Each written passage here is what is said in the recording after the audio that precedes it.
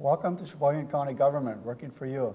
I'm Dan Lemieux, County Board Chairman, co-host of our monthly TV show with Adam Painter, Administrative Coordinator. We try to bring the viewers, the residents of Sheboygan County, the services that we as a county provide our residents. This month we have with us Chuck Mayer, our airport manager.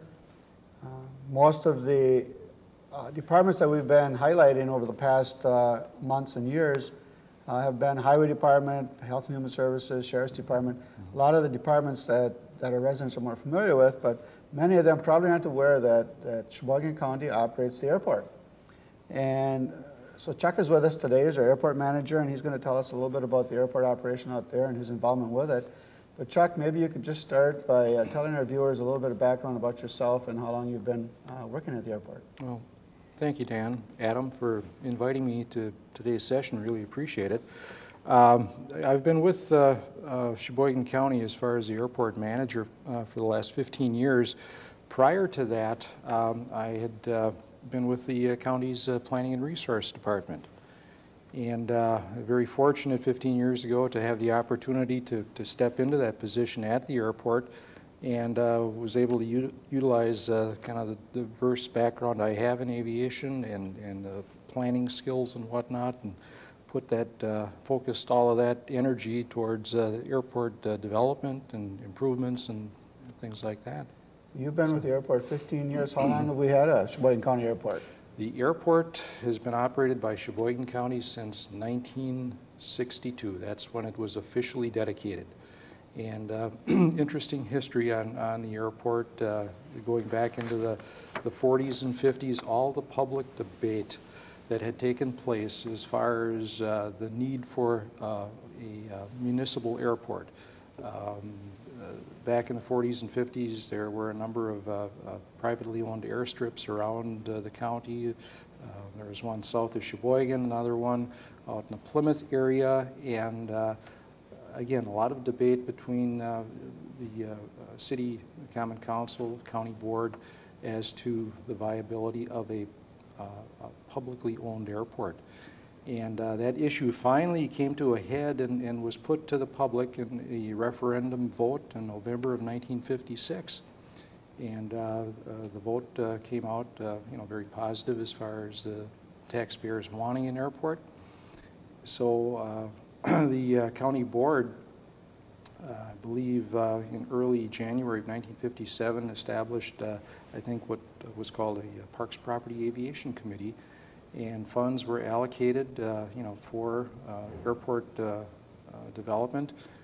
The airport construction began in about 1958. I think it was completed in 1960, and the airport officially dedicated in 1962. So there's a snapshot history of where the airport originated from. So prior to 62, there was nothing out at the site that we now call the Sheboygan County Airport? Back then, that basically was just farmland, swampland, and woods. That's all that was there. What is the size of the airport? How large is the airport compared to other airports? And what is the responsibility of your department in regards to the airport? The county holdings, the present airport property right now is about 654 land acres that we own. We also have an additional 200 acres of aviation easement and air rights that are located above the ground, off the runway approaches and things like that. So, we're at 900 acres. Later in the program, as we get into discussions on, the airport expansion plans and whatnot, we'll be increasing our holdings probably by another 200 acres as we get into these runway extensions and road relocations. So it's a fairly good holding that the county has out there. As far as land ownership and the responsibility of seeing that property operation-wise run 24 hours a day, 7 days a week is under the responsibility of the county airport department. And it's one of the smallest departments that make up, county government. There are 3 of us, in the airport department. besides myself as a full-time airport manager. I have 2 full-time airport maintenance technicians, and as workload demands, we also take on a limited term employee. Basically, you know, we do everything from A to Z on that facility, the snow removal, maintain the visual aids, navigational aids, keep basically the entire transportation facility in safe, you know, operating condition. You say you're in operation 24 hours a day, 7 days a week. That's correct. You're not out there. Your staff isn't. Your small staff that you have isn't out there 24 hours a day, 7 days a week. We're typically out there. You know, we'll start at 7 in the morning, and usually 5 o'clock. We're finished Monday through Friday. As incidences occur, systems you know that may break down, whatever, then we're called back, you know, for immediate service. So, of the 3 of us, someone always has to be available 24/7. But as far as landing and takeoffs and things like that, you're not involved with that as far as having to be there. That's why you say it's an operation 24 hours a day. That's correct. Okay. Most of the systems on the field are pilot controlled. It's a radio controlled type of system that when a pilot wants to take off or land at the airport, by using his onboard radio, he can manipulate some of the visual aids that we have on the field, the runway lighting, the approach slope indicators, things like that. So it's as automated as we can make it. Other than you and your department, there's also a fixed-based operator operating out of the airport. Could you explain that situation and who the fixed-based operator is? Right. Fixed-based operator is, I guess we could refer to them as almost the service station of the aviation industry. As an example, if you owned an airplane and you needed service performed on that airplane, you'd take it to the fixed-base operator.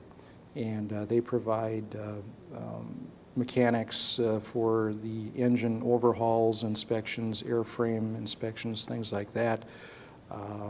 If you need any other type of aviation type support services, flight instruction, air charter, just the full gamut of aviation services are provided by the fixed base operator.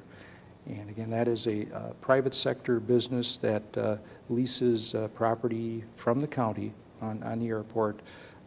You know, they've made improvements on the property, and that is how they operate. Most of us, when we think of an airport, if we haven't been out to Sheboygan County Airport, we're used to going to Mitchell Field or O'Hare or up to Green Bay to fly on a commercial flight. What type of flights are coming in and out of Sheboygan County Airport, and how busy is our airport compared to some of the other airports around the state? Well, I think for any of the public who's had the opportunity to drive through the airport, stop you know, from time to time, and then just watch the amount of activity that we have, it's really impressive. And every year, the number of flight operations continue to increase.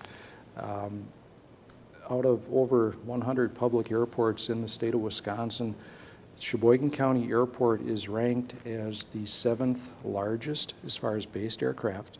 We have over 115 aircraft at that facility, and we're the 10th busiest as far as yearly aircraft operations.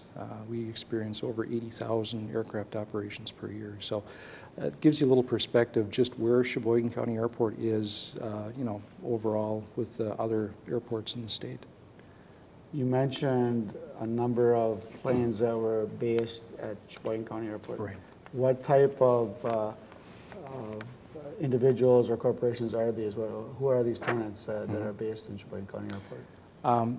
The structure of tenants at Sheboygan County Airport is something that we are so fortunate. I know there are a lot of smaller airports around the state that wish they had the type of tenant base that we have. We are our backbone basically is the industrial and corporate flight departments that are located at Sheboygan County Airport.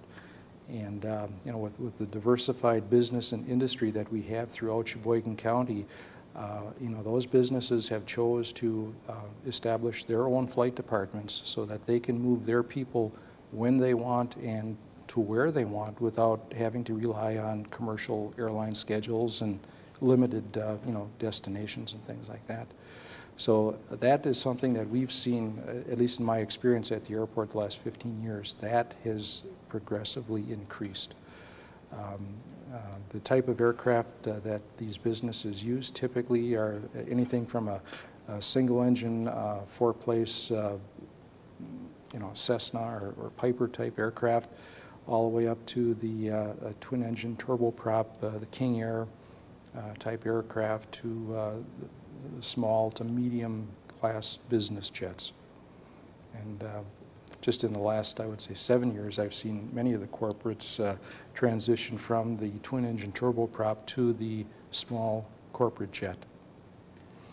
Are there quite a few individuals also that have planes that they have hangar space out there? Right. On the airport, we have basically 3 different areas of land use. On the west side of the field, where we have the large industrial corporate hangars. Center field terminal area is our fixed space operator, and there's another commercial operator out there that has a T hangar storage. And then on the east side of the field, we have 37 private hangars, and that's for basic general aviation, smaller business type people, you know, coming into aviation. Interesting to note, on the east side of the field with our small private hangars, we have maxed out our real estate area presently as far as available lots for future building. And when we discuss, you know, some of the long-range plans of the airport, road relocations and things like that, we found that to be necessary in order to allow us to, you know, be able to continue, you know, future building. Are these hangars that we have put up and we lease to individuals, or are these owned directly by these individuals and corporations? It was the decision of county board years ago, I think right from the get-go when the airport was constructed, that the county would retain the basic real estate hangar lots, so to speak, and any improvements on the lots would come from the private sector. So the county does not build hangars for private or business sector. And all these hangars are on property tax rolls? That's correct. The airport itself is owned by the county, so it's not on the tax rolls, but the improvements, the hangars, they would all be taxable property, correct? Right. There's about, the last I checked with the town of Sheboygan Falls assessor, I think we have over $4 million worth of hangars on that field that are on the tax roll as far as assessment. So. Dan mentioned earlier we have 23 department heads, and I always enjoy interacting with Chuck because he has such a calm, cool demeanor, and our viewers might be thinking, well, after 15 years at the airport with all the upkeep, the maintenance, what's been happening out there? And if you haven't taken a trip out to the airport, you have got to check it out. Chuck and his staff have done a tremendous job. And one of the things that we wanted to talk about this morning was the ongoing planning that you're involved with and all the capital improvements. Tell us a little bit about what you've got planned for the future. Okay, well, the planning has been a long time in the works, to say the least. When I started 15 years ago, that facility was in dire need of help. You know, the infrastructure, you know, was really falling apart, so to speak, and it took us many years of just getting in there, cleaning things up, getting improvements made, changing ordinances, making that whole facility more user-friendly. While that was taking place, we also initiated the airport master plan update and quite a few studies to help support that master plan as far as our capacity and demand projections, the environmental assessment studies for future expansions, economic assessment studies. You know, are these long-range plans and expansions, are they viable? Is it something that the FAA will look positively on Sheboygan County and cost share these projects with us? So we really had a lot of studies, that had to be done, and we had to prove not only to the county board, to the Wisconsin Bureau of Aeronautics and the FAA that these were credible projects. Otherwise, the funding just would not be there, nor would the support. And with the planning, and we'll get into some of the specifics, but with the planning that you're doing, who's involved with that? I know that you have a liaison committee, you work with an advisory committee. Give our viewers a flavor of who's involved with that planning process. Over the past 15 years, it was interesting as far as liaison committees that I answered to. When we initially took over the airport, it was the property committee. From there, the airport was transferred to the county resources committee.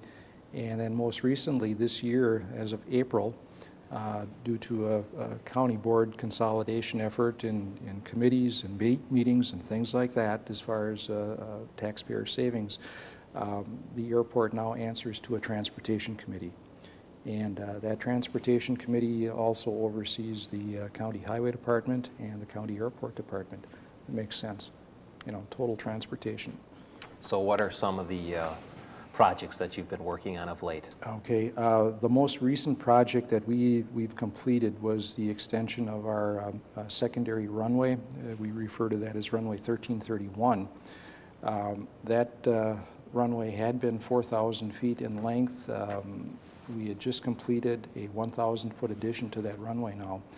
And in addition to the runway extension, we had land that had to be acquired, navigation easements, air rights.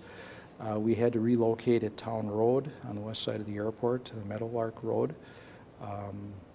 And there was a decision of the committee 7 years ago when we started this planning process to get many people involved as possible as far as, besides liaison committee, the town board, our neighbors around the airport, and as the plan evolved, everybody was pretty much on board and supported the concepts that we're initiating now. Now you mentioned some of the extensions, the road, moving the road over so you could extend one of the runways. You're working on another runway. What are some of the projects that you're looking at completing in the next 5 years? The county 5-year master plan, which dovetails with the Wisconsin Bureau of Aeronautics 6-year airport improvement plan, we're looking at the relocation of County Trunk Highway O. And matter of fact, what might help the viewers, we do have a visual aid here. Could possibly help the viewers out a little bit. As I had just mentioned before, Adam, this summer we had completed the 1,000-foot extension to this runway 1331. This is the runway that kind of runs east and west, same direction as County Trunk O runs, east and west direction. That was completed this, matter of fact, it was just about a month ago that we officially opened that new runway. We also relocated Meadowlark Road. Really gave it quite a curve out here, and ultimately you can see as we get into our expansions, the roads surrounding the airport are going to probably resemble the racetrack at Road America. Everything is really going kind of serpentine in design, but again, it was a decision that was made 7 years ago. Rather than close town roads and make things an inconvenience for the residents of the town of Sheboygan Falls and our farming neighbors that surround the airport, those roads would remain open. Now projects like this take a great deal of money, and that's where I get back to your demeanor. Yes. Not only do you have a very nice unconfrontational demeanor, you have to get out there and you really have to pound the pavement to get dollars to fund these projects. you've been tremendously successful. Give our viewers a flavor of what dollars you've brought in and how you've gone about doing that. I think the first 7 years on board at the airport, just infrastructure improvements, we've been able to capture 7,000, excuse me, back up a little, that was close to 7 million in state and federal funds for these infrastructure improvements. What we're proposing coming up in the future with the relocation of County Trunk O, the extension of our primary runway ultimately somewhere out in 2006, 2007. We also have industrial and general aviation taxi lanes that need to be expanded. That's probably $11 million, you know, that we've got programmed out there. And I found that by, you know, having these plans completed and having everyone on board with them, as an example, the county board, typically we would run the expansion concept plan to the board under resolution form and have them you know, see if they would adopt that concept, you know, and this is just all in that planning process. From there, I can take this packet to the Wisconsin Bureau of Aeronautics and the FAA and say, here, all of our ducks are in a row. Initial, you know, the preliminary plans and designs are in the works. We have our 20% of the airport owner funding in place. So we're looking for 80% matching funds from the Wisconsin Bureau of Aeronautics, which gets their money from the Federal Aviation Trust. And I think your match may be as attractive as any in the county. Again, 20% funded by Sheboygan County taxpayers, 80% coming from state and federal dollars, which to a certain extent we're paying for as well, but so is the rest of the state or the rest of the country, and we're being able to bring that back for our airport. The last question. So we have this airport in place. It's providing a benefit to the community. Just how positive of an economic benefit is it providing? Why are we in the business of operating a public airport? Okay. And that question was put to us many times as far as, you know, as we introduced these runway extensions and other infrastructure improvements and, you know, the large dollar amounts that are associated with these improvements. Are we justified in putting that type of money into the airport? I've had 3 economic impact studies conducted over the years. I think we did one in 1993, 97, and just recently again, year 2000. What the economic impacts have defined is that, boiling it down as simply as possible, the economic benefit to cost ratio is about 24 to 1. And this was from a study, you know, just a few years out. And we know that number is getting better. So it is a definite, very positive economic influence on Sheboygan County to have a viable airport there that our industrial and commercial sector can utilize, you know, in getting out and accessing that global marketplace, because that's what it's all about right now with the industrialists that we have in Sheboygan County. I mean, they're working, you know, beyond the United States. They have plants in Europe. We're looking at, you know, Pacific Rim areas and whatnot. And these folks have to be able to move their people, you know, in a very timely fashion. So for every dollar that Sheboygan County puts toward maintaining, operating our county airport, $24 are getting pumped into the local economy. Exactly, right. Okay. That would be the cost to benefit ratio. Very good. Thank you, Chuck. Thank you. Chuck, a little over a year ago, 9/11 changed many people's lives. It changed how many businesses operate, and probably none more than the airline industry and how they operate and how they function and their viability even. And we hear a lot about airport security and things like that. We don't have a lot of time left, but could you just tell us a little bit about how that affected Sheboygan County Airport? Right.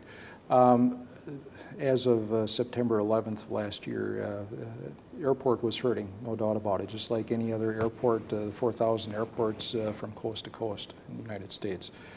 Everyone was shut down. It was devastating, to say the least. Since that time, I guess one of the positive things that has come out of 9/11 is the fact that we have seen a marked increase in flex jet type operations, where the corporate community now is buying blocks of time, for business aircraft travel, rather than relying as heavily as they had done previously in the commercial airlines. So that portion of the aviation industry is really bouncing back quite strong, and just trying to keep up with the demand. We see that at Sheboygan County Airport every day. The corporate, the jet, the turboprop aircraft operations that are coming into Sheboygan County, besides our own tenants that are based at Sheboygan, that are leaving with their aircraft. So it's been a very positive increase in that respect. Security-wise, are we doing anything different now than we did a year ago? Definitely are. We are working on a security system for our perimeter gates in the terminal area, going to a security card, a fob, key fob type access for our tenants and suppliers, things like that. We're one of the first general aviation airports in the state of Wisconsin actually to take the lead and to initiate that type of security. The FAA really hasn't come down with any firm regulations yet governing general aviation airports. The air carrier airports such as Mitchell International, Green Bay, Appleton, that have set airlines, and yeah, they're under TSA regulations and whatnot. But general aviation like Sheboygan, nothing has really come down on us yet, but we know it's coming. And in an effort to protect the integrity of what we have at that airport, the investment that we have out there with the business and corporate community, we went ahead and on our own to initiate this. The Bureau of Aeronautics looked very keenly on the security program that we bought on, that we're bringing on board, and has chose to cost share that with us, again, that 80-20. So it's, I think it's going to be a win-win situation.